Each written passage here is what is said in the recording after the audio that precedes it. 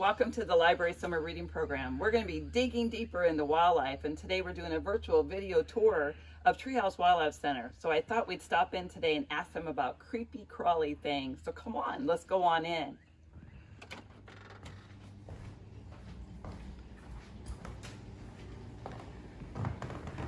Hi, Treehouse Wildlife Center. We're here from the library. Hi, my name's Rachel. How can I help you? Well, we were interested in creepy crawlies. What can you tell us? That is a great topic. Let's take a closer look. So, what is a creepy crawly? When most people think of a creepy crawly, they think of small crawly creatures like bugs. There are all kinds of creepy crawlies like ants, spiders, and slugs. A lot of creepy crawlies creep people out, but don't be afraid. Creepy crawlies are important for lots of different reasons. Did you know that ants are gardeners and help spread the seeds of different plants? Or that worms make soil better for plants to grow? Or that bees pollinate our crops, which help us grow fruits and vegetables? Or that spiders as a whole eat up to 880 million tons of other bugs each year? Creepy crawlies are also an important food source for all types of animals, such as birds, frogs, and even opossums. Did you know that creepy crawlies have really cool abilities? For instance, a caterpillar can eat thousands of times its body weight in just a few weeks, and then transform into a beautiful butterfly. Flies can see almost all the way around their body without having to turn their head like we do. They can also taste with their feet. Ants can lift 50 times their own body weight. That would be like a human picking up a car. Check out some of our awesome creepy crawly friends here at Treehouse. Here we have Maddie, the Madagascar hissing cockroach. And then down here, we have Darwin, who's a rose-haired Chilean tarantula. A tarantula? Oh my gosh. That reminds me of a story. Miss Spider's Tea Party.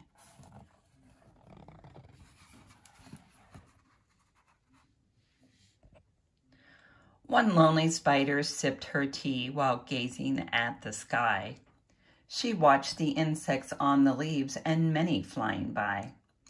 If I had friends like these, she sighed, who'd stay a while with me, I'd sit them down on silken chairs and serve them cakes and tea.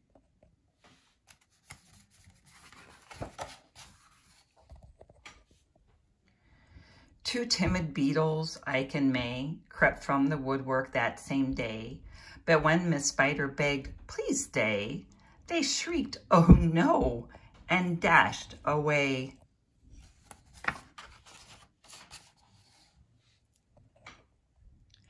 Three fireflies flew inside that night, their spirits high, their tails alight. They spied the web and squeaked in fear, "We'd better get away from here." The little trio did not feel they'd care to be a spider's meal.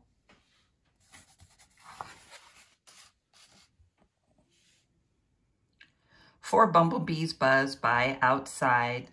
"Please come to tea," Miss Spider cried. The four ignored her swaying there. She waved a tea towel in the air. She took a cup and tapped the glass. Then one bee spoke to her at last. "We would be fools to take our tea with anyone so spidery." Within the shadows of the room, just peeking from behind a broom, 5 grinning faces bobbed and peered. Miss Spider smiled. Her heart was cheered. Descending for a closer look, she danced into the gloomy nook, but sadly found those jolly mugs belong, alas, to rubber bugs.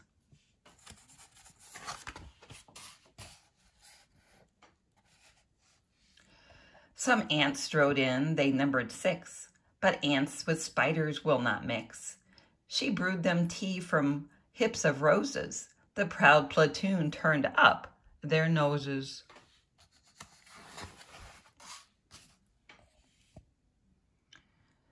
A fine bouquet concealed its prize of 7 dainty butterflies. Miss Spider, watching from the wall, was not aware of them at all. The tea table was set for 8, with saucers, cups, and silver plate. The cakes were fresh, the service gleamed, yet no one would arrive, it seemed. Her company, in no demand, left her a cup for every hand. 9 spotted moths kept safe and warm and shelter from a thunderstorm. They stood beneath an open sash and watched the jagged lightning flash. Miss Spider dropped down on a thread, a silver tray above her head. She'd hoped to please them, but instead, they flew away in mortal dread.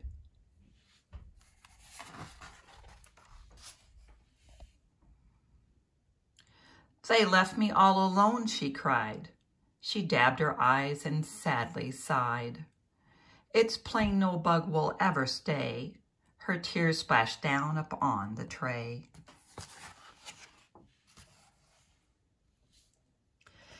Ten tiny steaming cups of tea were perched atop her trembling knee. She sipped and sobbed, then heard a cough, and turned to see a small wet moth. A fragile thing so soaked by rain, his wings too damp to fly again.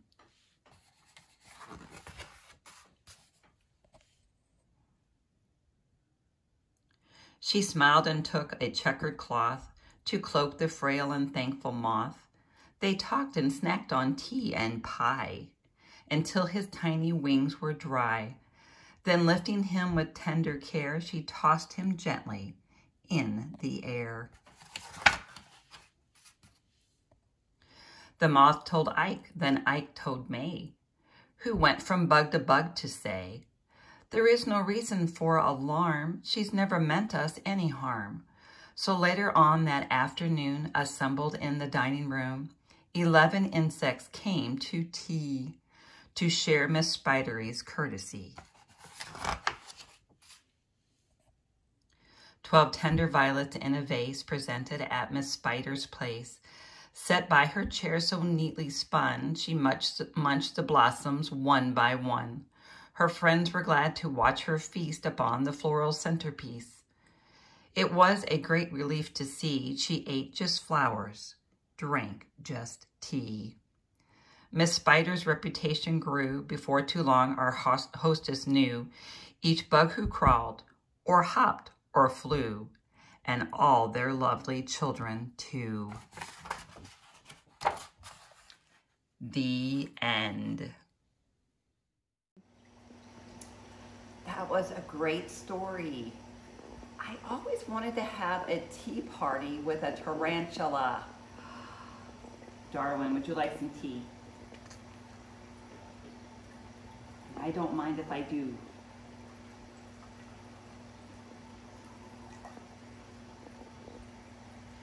I really like tea. I have a very big teacup.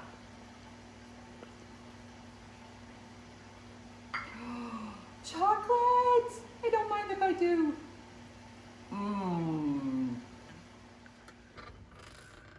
Wow, that was so much fun.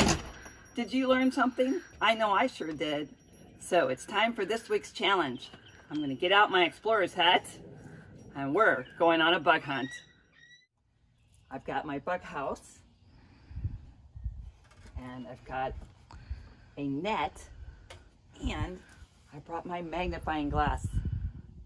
You never know what you might find. So let me just start looking around and see if we can find something.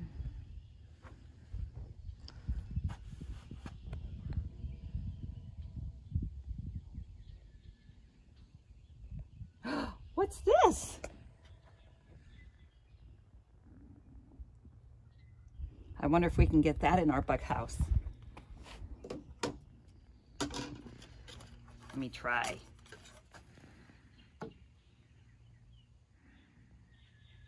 And he's in. We've got something in the bug house. Let's go explore some more.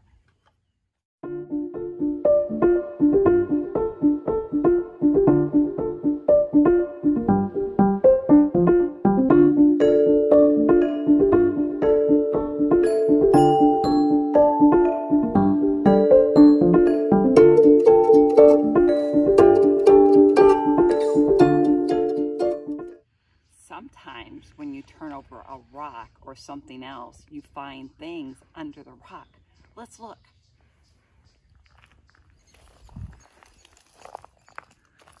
Ants.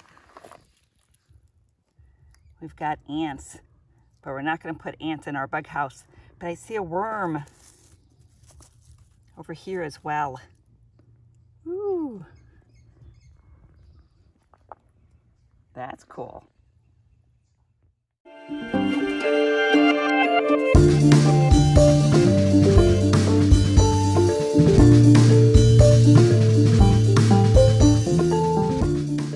found a frog.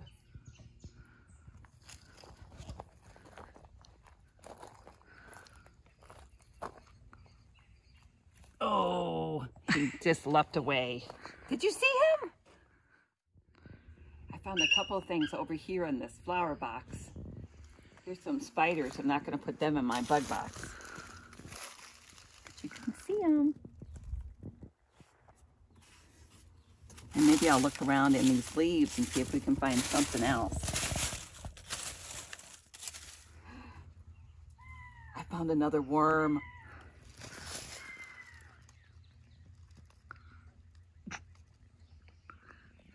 I think I'll just put him back in the earth.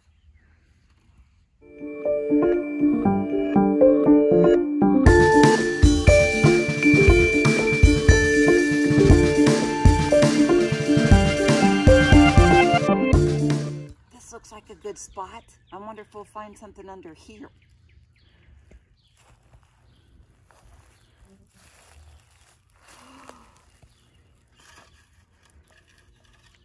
Looky there. A little woolly worm. He would go great in my bug box.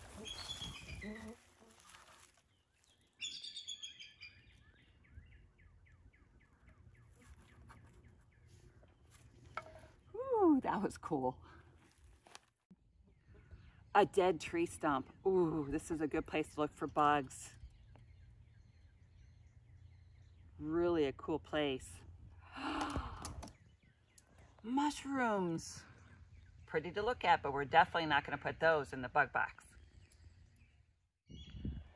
I bet we find something around here.